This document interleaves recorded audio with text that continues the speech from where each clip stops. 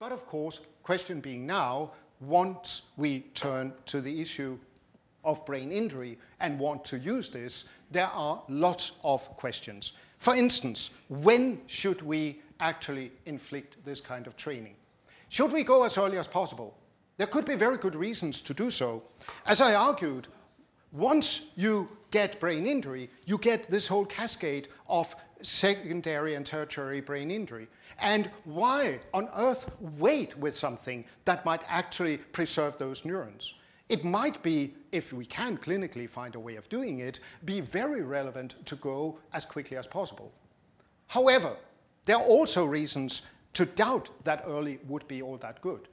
There are lots of reorganizational processes going on in the brain immediately after brain injury. A lot of changes take place, especially in the region around the brain, the site of brain injury. Genetic coding is changed, not of course the genetic code per se, but the utilization of the genes. In some ways, regions of the brain close to the site of injury are turning back to phases that are not like, but at least more similar to what was the case during early development. There are reorganizational processes going on. There are biochemical changes that, for instance, promote synaptic plasticity in certain parts of the brain, etc. There are lots of automatic processes, and some within this field argue that probably we should refrain from activating right after brain injury, because if we do so, we might actually inflict even more damage. We might upset various self-organizing processes that would otherwise, if left alone, be able to preserve more of the brain. So, in short, maybe we should not go early after all. So early or late? Question mark, and let's see whether we have some indications. And of course, yes, we do. In this case, the brain injury is inflicted at a particular point, and a voluntary training, that is treadmill training, the animals are left in cages where they can step from their cage into a huge wheel and have a little run, is offered to them either within the first week after brain injury or a couple of weeks later. So you have an early or a delayed activity. So this is the level, those green arrows here. This is the level seen just with the sham running wheel. And these are the ones if we have now the situation with early. So here you have the brain injured here, and you have the consequences of training in the same hemisphere as the brain injury. This is unilateral brain injury, and in the contralateral hemisphere.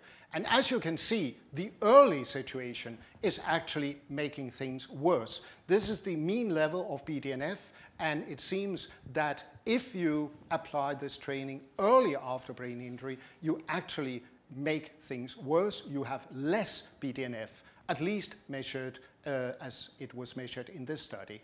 And, however, if you take the late situation here, you see an improvement.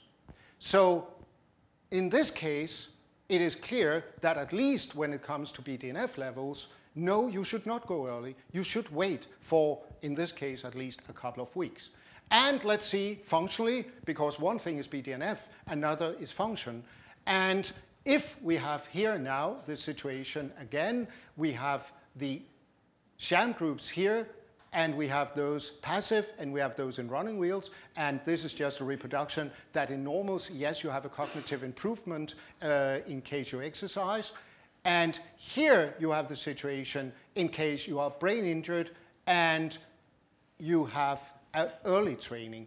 And as you can see, while the step here in the normals was that exercise improved your solution to the task, in this case, your solution got worse with exercise if it's early exercise. However, if we take the late exercise, we have a clear improvement. So in other words, the message from this seems to be relatively clear that you should go late. You have pretty much the same message in these cases. Again, these are the protein levels. And the message here is very clear. If you go early, you have an rather negative consequence. So no, the message is clearly late. You should not go early, you should wait. However, always, if you ask a scientist, there is hardly never a situation in which there wouldn't be a but. Remember this one? The very first one I showed you.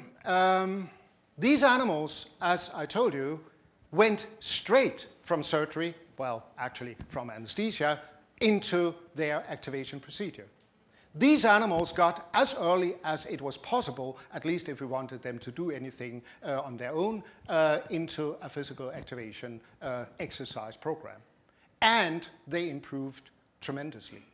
So the conclusion that it should be late will have to be taken at least with a certain moderation. This is obviously not saying that it's wrong in the studies I just showed. It's just indicating that the generality of those conclusions might be doubted. There might be other factors playing a significant role here.